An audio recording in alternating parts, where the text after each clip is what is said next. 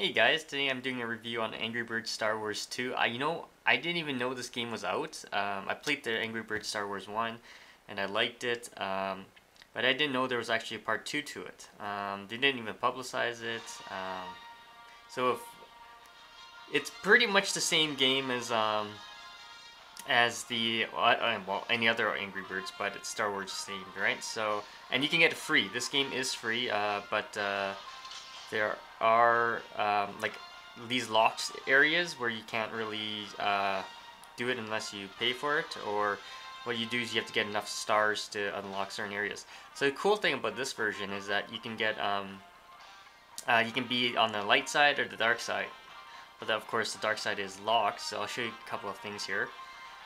So escape the Tatooine, and then you get coming soon. So there's gonna be a couple of DLC things that come with this. This runs the reward chapter, and that's about it. Let's load it. Now I'll show you a couple of the... And you got the Star Wars music there, so let's... There we go. And I'm using Qui-Gon now, so hold on. There we go. And just one more.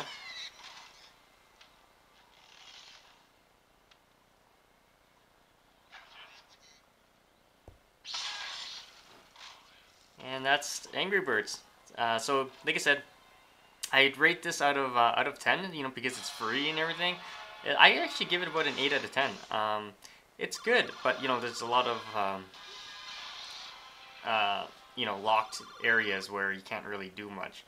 And you can get, you can buy things in the shopping cart, so, and you get more of these things to spend. You can buy certain, Jedis and stuff like that, so it's pretty cool, and I'll show you. Let's bring that up. See, you get Qui-Gon Jinn. Oh, that's how you use him right now, but you can buy him. You can get Anakin right there, the Pod Racer Anakin, Yoda, and they cost, you know, 30, so I could get one if I wanted to, but definitely check this out. If you have any questions, comments, post them below, and don't forget to subscribe to the channel.